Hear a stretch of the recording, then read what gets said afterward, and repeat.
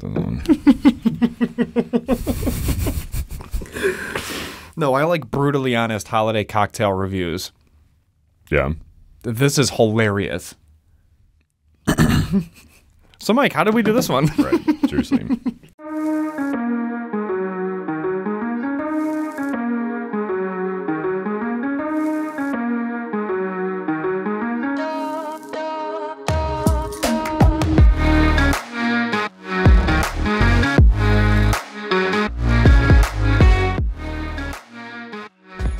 Well, welcome back to another Thursday upload from our boys at the Buffalo Happy Hour. Today, we have the top 5 unique cocktails for the holiday season. So we wanted to put this list together. It's tough to come up with good holiday cocktail ideas, especially trying to stay away from some of the traditional like old fashions, Manhattans, and there's some cool variations of those that incorporate some of the Christmas flavors and the holiday flavors. So that's what we want to talk to you about today. If you missed any of the other Thursday episodes, we also released a top 5 bourbons under $50. And then we also did a, what was our second one? Discussion on Proof Point. There you go. So we'll start with number 5. The Stone Fence. So the Stone Fence is actually very easy to make. I know that because we made all these. And wait until you see this footage because it is going to look like how it looks like when you make one because we're amateurs. Yeah, we're not mixologists. All we do is we like bourbon and we're like, we should try our hand at making some cocktails, which didn't turn out very good. It was a disaster. But the flavors are there, hopefully, so we'll see. Yeah. I mean, hopefully the products we used did their job because we probably did not do ours. Correct. So the ingredients for this cocktail, the Stone Fence, are 2 ounces of rye bourbon. You can also use rum or brandy. We didn't do that. Oh, it's a comma. Yeah. So this is what happens when we do this early in the morning. So, on a weekend, mind you. Responsibly. 2 ounces of rye, or bourbon, or rum, or brandy. Take your pick. 1 dash of Angostura bitters. Nailed it. Apple cider to top, and then you garnish with 1 mint sprig, which we don't have, so we're just going straight liquid.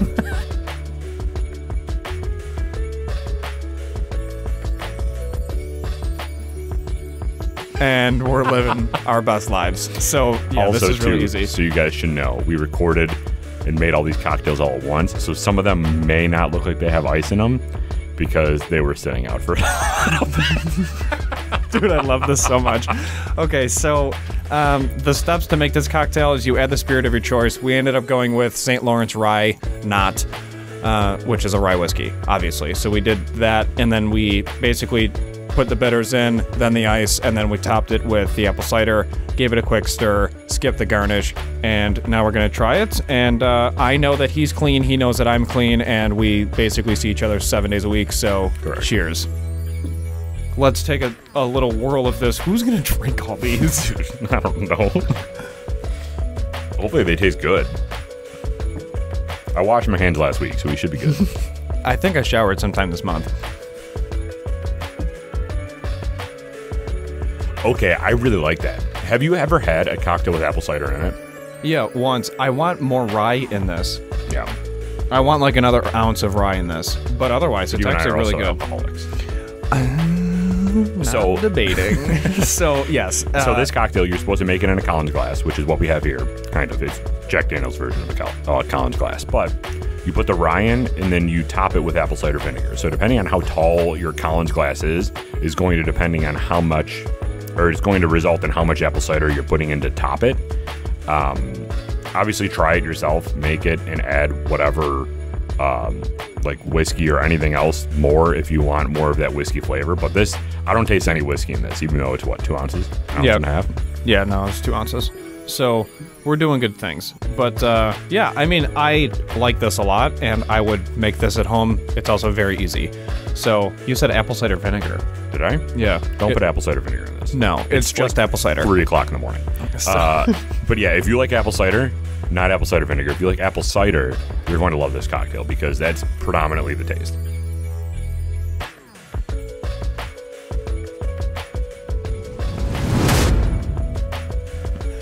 All All right, so number 4, we have a boozy hot chocolate. Now, this is the boozy bougie hot chocolate because we even have it in a Queen City Creative Works mug. You can't see it right now again because we made these like 7 hours ago and we're doing them now. But this color changes from black to white and then it shows our logo, so it's pretty sweet. I'll upload a video of that as well. But this is the boozy hot chocolate, and for this you're going to want 2 ounces of semi-sweet chocolate. So you're going to be making your hot chocolate yourself. We suggest against using the packs. If you are hard on time, you can obviously use the packs of hot chocolate. But 2 ounces of semi-sweet chocolate, finely chopped, 6 ounces of milk heated, and then you're going to be using 1.5 ounces of spirit of your choice. I believe for this one, again, we use 3-chord blended bourbon. So we talk a lot about how 3-chord blended product is amazing for making cocktails. It's a very versatile product, so we do recommend that.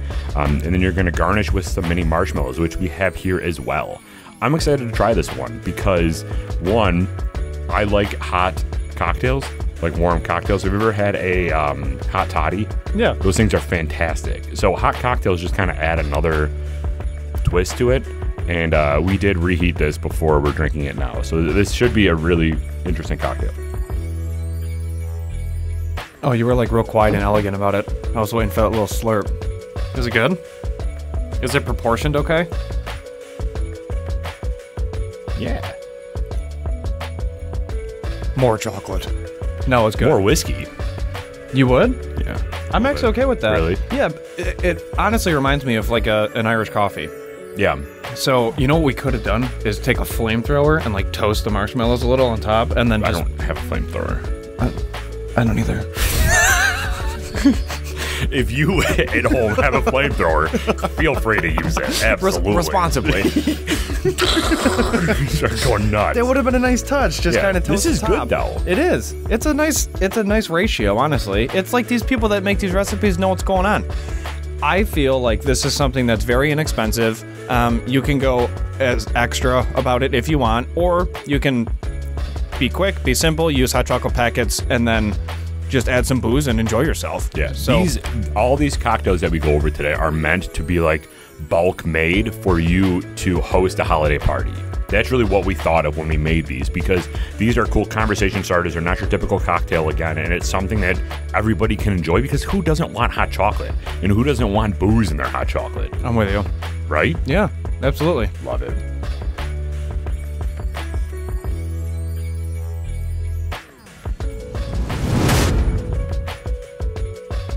Number 3, the Kentucky Buck. This one is actually hard to find nowadays because one ingredient, apparently everybody likes to mix something else with it. So this includes cranberry juice. Good luck finding 100% normal cranberry juice because, I don't know, everybody came into a grocery store and said, I want cranberry cherry. No, I want cranberry apple juice, like whatever. So finally was able to hunt down some 100% cranberry juice for this cocktail. This one's also easy. It's very elegant. It's a wonderful color, and the garnish is nice. It's 2 ounces of bourbon of your choice, 1 ounce of lemon juice, 1 ounce of simple syrup or ginger syrup, 2 ounces of cranberry juice, 2 ounces of club soda, and then fresh cranberries for garnish.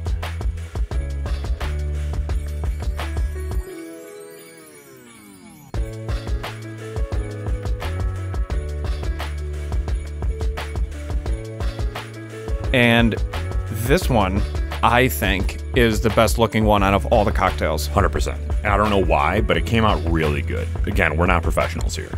So we'll try this one out, and then we'll review it. Why not? It's like we do this for a living or something. Ooh. Go ahead. Go on.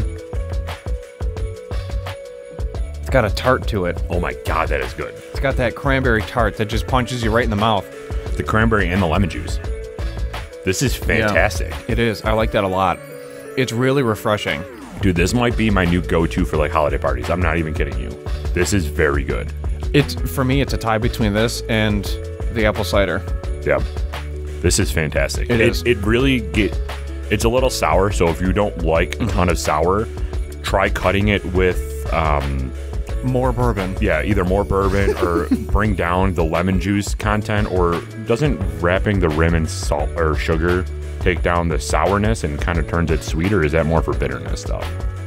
Either way, I'm down for sugar-rimmed anything, so let's do it. So if you do want some of that to take down the tart level, because this is pretty sour, I suggest doing that. But overall, this is amazing. Yeah, it's a really nice cocktail. And it looks cool. I mean, looking at some of these other ones we made, they didn't turn out just like the pictures, but this one did. I mean, this one was pretty good. Oh, you don't say, Derek. Goodness. Just hire us now. We'll make your cocktails. We're only going to do this one, though. So yeah, the only thing we request is a massive bundle of paper towels because there's going to be fluids all over whatever surface we're working on. It was a good time. All right. This one is very good. So we did rate these in an order from 5 to number 1. Obviously, this is the top 5. These can be in any order that you want, depending on obviously your flavor preferences, because these are very different cocktails, all of them.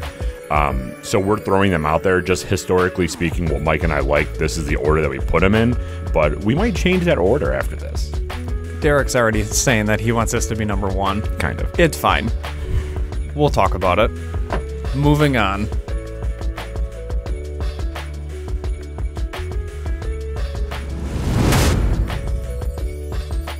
Okay, number 2. Number 2, we have the cranberry old fashioned. Now, in the instructions, it told you to use a full orange slice, which is what we did.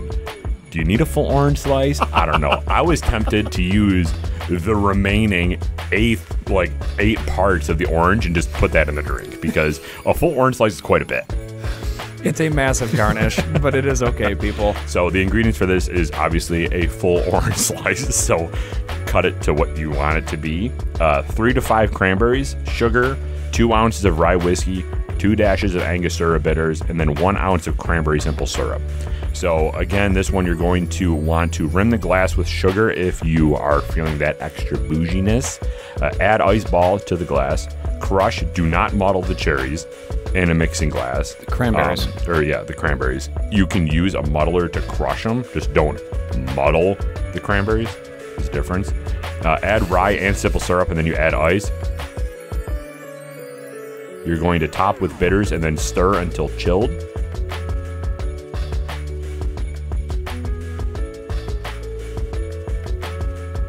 Strain into a glass rimmed with sugar. Garnish with the entire orange if you want, and then more cranberries if you so desire. Well, let's try this, and then we'll figure out if we screwed it up or not. Which and then just gnaw on the orange. I like pulp in my cocktails.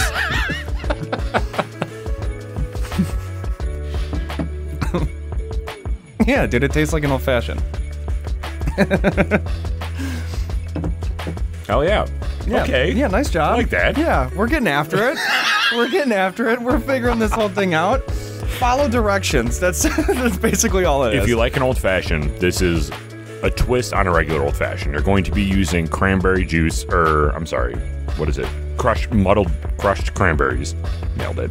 You're going to be using that in your old fashioned instead of whatever else you would want. You're going to be using cranberry simple syrup, which again is going to add that extra holiday note that you would associate with a holiday cocktail. Mm-hmm. So it's a good twist on an old fashioned if you are a pretty traditional person. So definitely recommend this. This was very, very good. Yeah, it's a good one.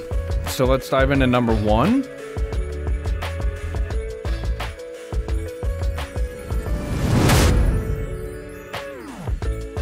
Number 1, the cinnamon maple whiskey sour. This was actually really fun to make. I was surprised.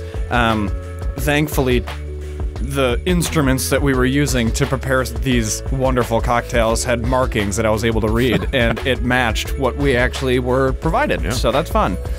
This one is 1.5 ounces of bourbon of your choice, 1 ounce of fresh lemon juice,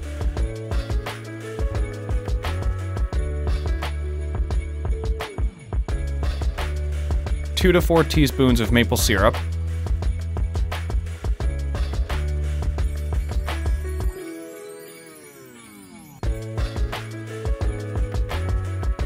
and then a pinch of ground cinnamon.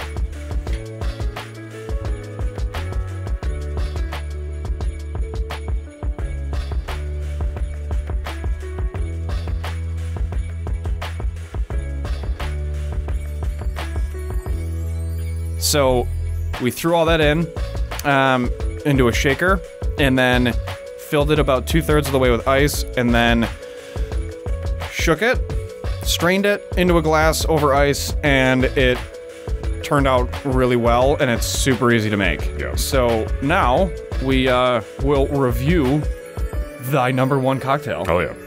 All right. I like maple. It's a sweet flavor to me. And then you're adding the cinnamon to it, too. This is the number one when we were thinking about the list because a cinnamon maple whiskey sour sounds amazing. It sounds holiday. Yeah. So I like this one a lot. I like the sour notes to it. Oh, my God. Right?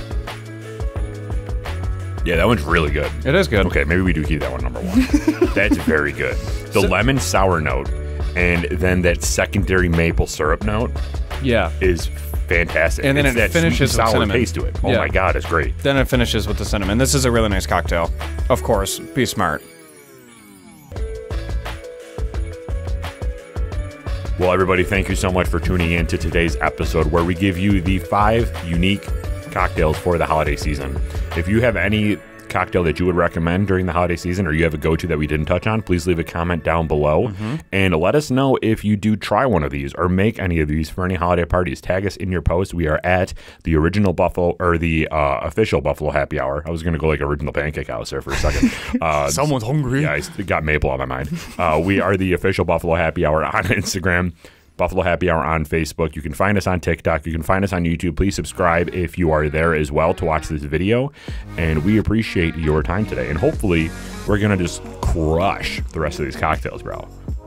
Over a lot of football. Oh, yeah. So, cheers, friends. Thank you. If you're going to try any of these, please remember to drink responsibly, be a good person, and Michael. Do not litter. We're out.